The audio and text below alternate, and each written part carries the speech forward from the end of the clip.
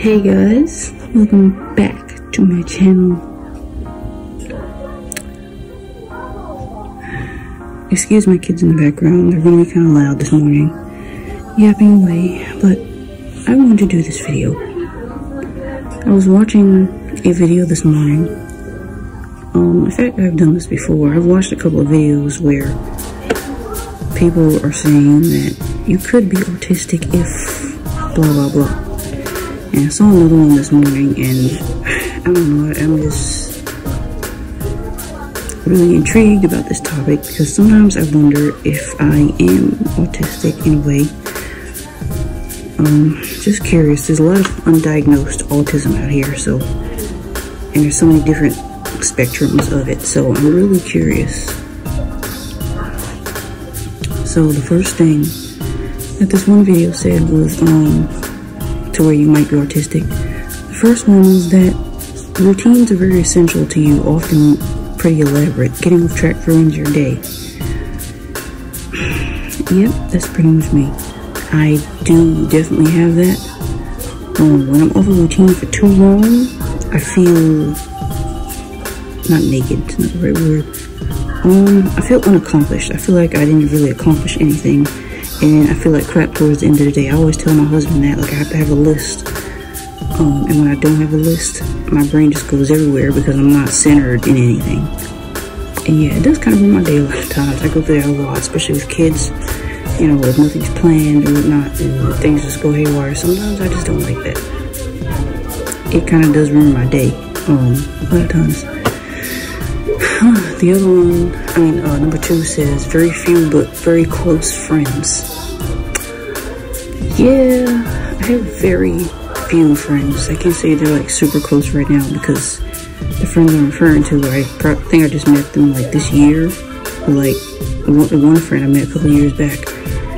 I guess they were like super close because it's only online friends. We can't really meet up because we're not close in proximity, you know what I mean? I got one friend in Mexico, I got one friend in Virginia, I got one in, I forgot, Alabama, I believe, yeah. So it's like, I can't really meet up with them per se, but, you know, we try to, stay close and have a very close niche, and we kind of bond through certain things. So, yeah, that's true too. I have very few friends. Y'all know I struggle with friends for a long time, but the batch of friends I have right now, I feel are going to stick around. They're going to be very close and very beneficial to me. So yay, it took me a long time to get here. I'm 34 years old. Next thing to where I might be autistic is extraordinary achievement in one narrow field, weak in others. That is me to a T. If you know me, then you know I am excellent in English. I'm excellent in language, grammar, spelling, all of that. I'm very, very, very well versed in anything that involves speaking, spelling, writing, all of that. But I suck like shit in math. Like literally, math is not my thing. I'm not very good at math at all. I always failed my math classes when I was younger. Especially when I got to like middle school, it was just a very big struggle for me. But again, I always aced anything English. I was like on par with everything reading based, spelling based, grammar based, and I hate typos to this day. So yeah, that's definitely true. Next one, being the quickest to answer in class. Yep, I did that too. Regarding English, anything English related, anything spelling related, grammar related, story related, always the first to answer. I used to get teased back when I was in elementary school for being the first one to answer. I was called a teacher's pet a lot. Kids didn't understand me. They teased me, they threw things at me because they didn't understand, or they thought I was being a smart ass for being smart, and I'm like, how am I knew the answer. Like, you know, I was like that back in elementary school. Middle school, I kind of got off because, y'all know, I had a very traumatic childhood experience, but yeah, that threw me off then, but that is literally true about me. Always the first one to know the answer, definitely. Let's see, number 5, deeply knowledgeable, knowing too much about one thing. Yeah, again with the English. I am that way with English, and I am that way with a lot of other things. Like, what am I very knowledgeable on? I have those days I will sit there and for hours and research like weather and conspiracy theory type stuff. I'll go deep. Like, I love to go deep down the rabbit hole, and I'll be there for hours, like literally. So I've researched, and I hate using that word, but I'll say research because I did actually research. I have looked up a lot of these topics. So in that case, research is true here. I have researched many conspiracy theories.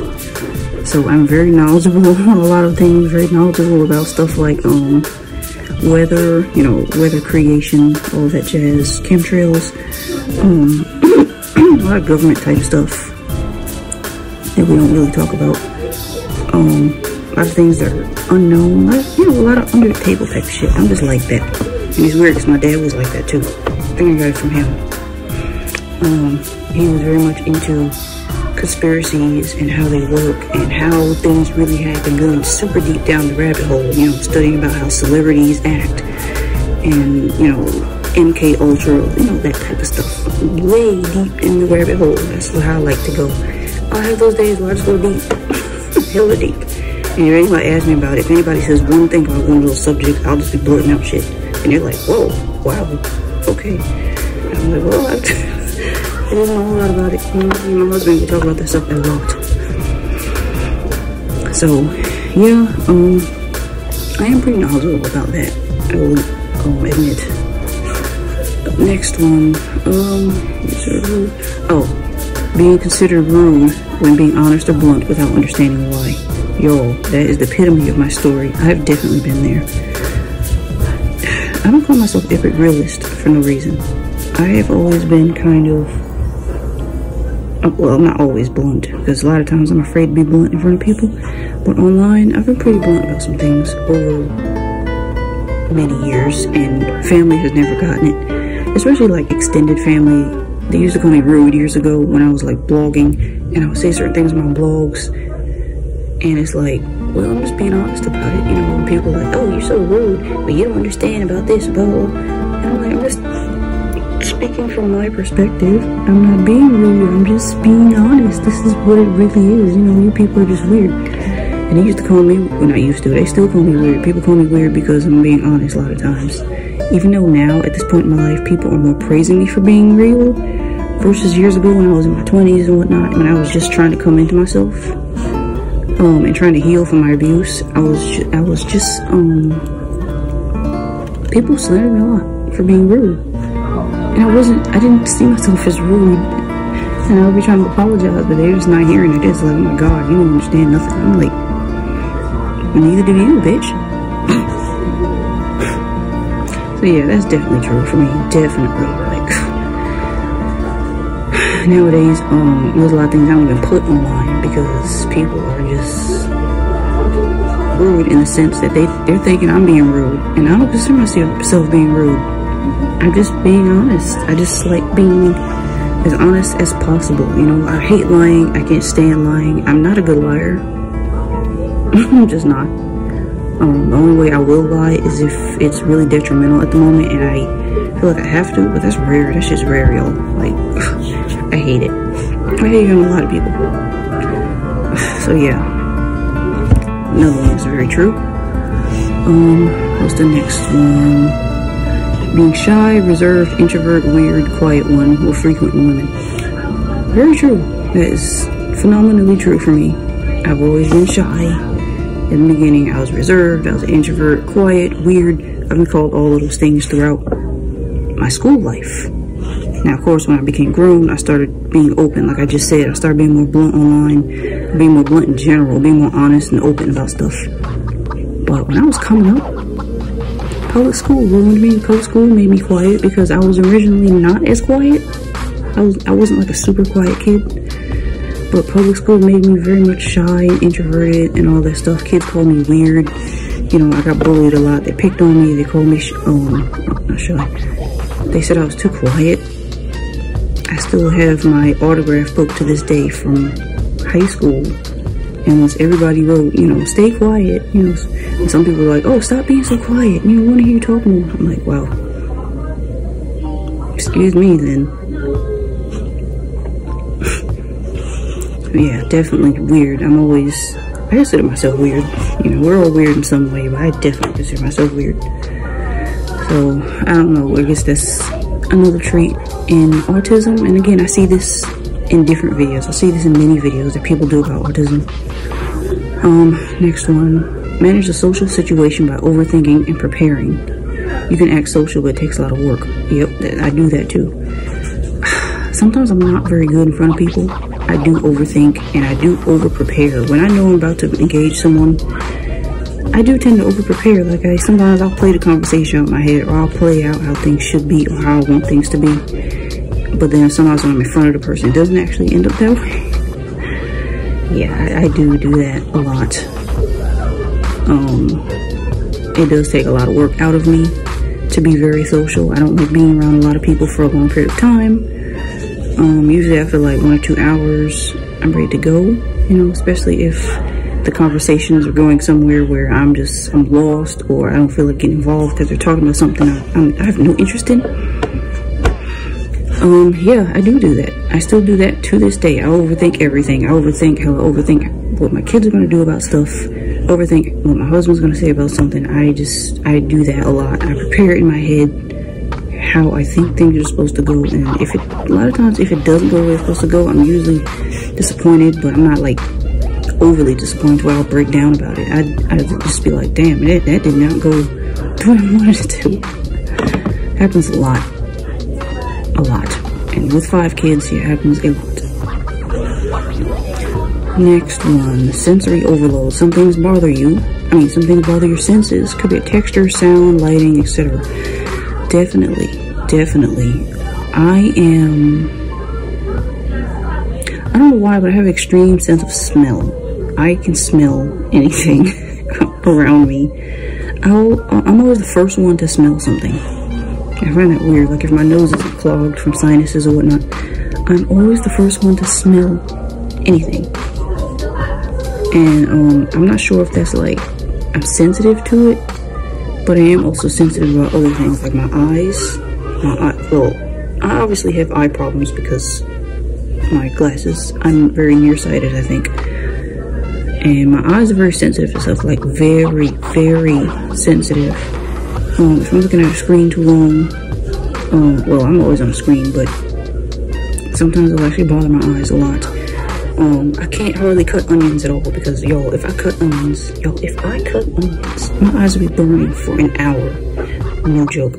They'll be burning for like over an hour. My husband be looking at me like, my eyes been stopped burning. What's wrong with yours? I'm like, I don't know. They still burning like shit. I'll still be sitting there with tears running down.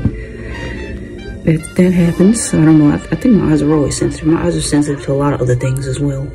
When I go out and do stuff, my eyes tend to be more sensitive than other people. Like when I get water in my eyes, I hate getting water in my eyes. My eyes will burn what seems like, you know, more than other people. I don't know, it just seems that way. So I have extreme eye sensitivity in my nose. I can smell anything. I can smell a lot of things. I'm very sensitive to sound as well. And y'all, it doesn't help as far as having 5 kids. I have 5 kids. There's constant sounds. I'm hearing sounds right now, but there comes a moment where I just get overloaded and triggered by all the sounds they're making, and I just have to tell them to shut up. You know, I have to tell them to just calm it down because I'm gonna feel like I'm gonna blow a gasket. The sound, I don't like loud sounds. I just don't. I remember even years ago when I was in college, when I used to ride the train a lot, I would go to the train. I would be downstairs waiting for the train.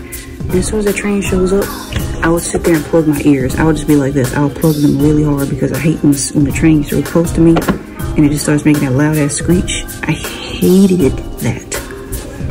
I hated that. As far as like other things, I don't like loud sounds. They kind of freak me out and they kind of make me just kind of go weird inside, and I just have to like, oh my god, stop. You know, that's just me. I am sensitive to a lot of those things.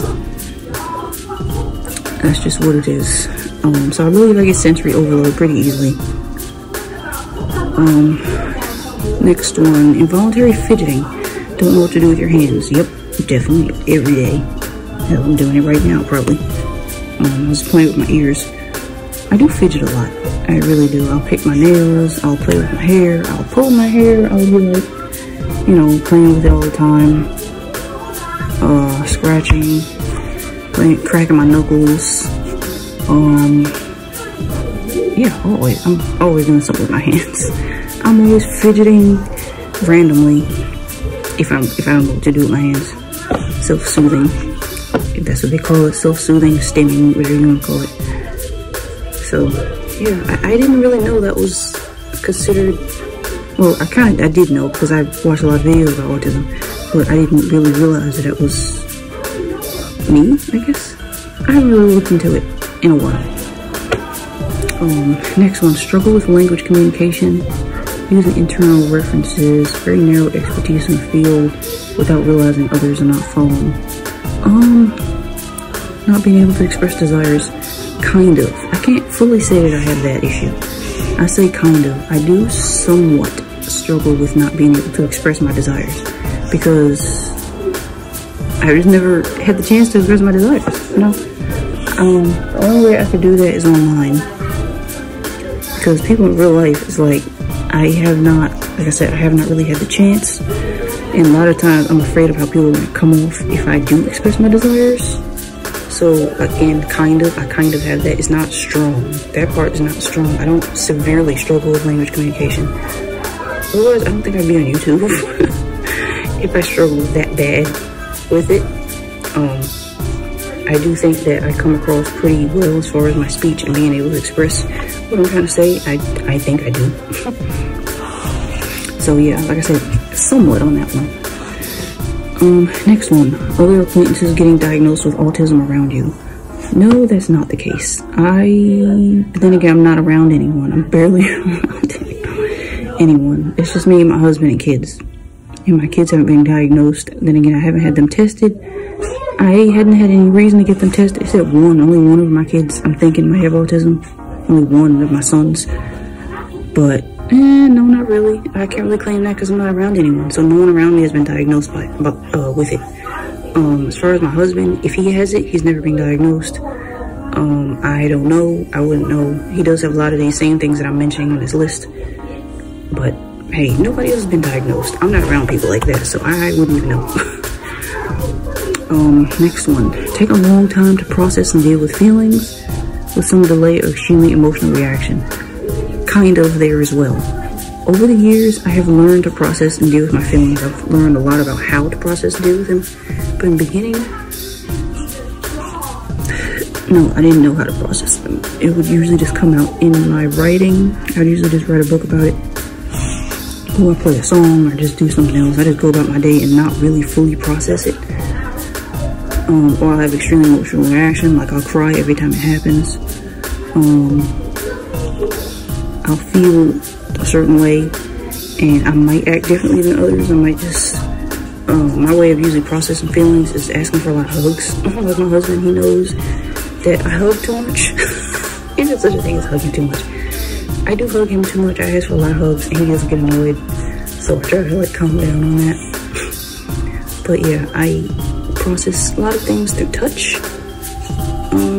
I love being touched. I love touching people. That's another one of those sensory overload type things. Touching is one of those things that get me going, you know. I love touching people. If I'm dating you or something, I'll be touching you all the time.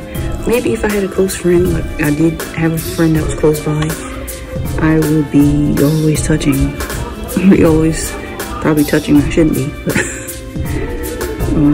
probably plays into my bisexuality as well, because I just want to touch everybody.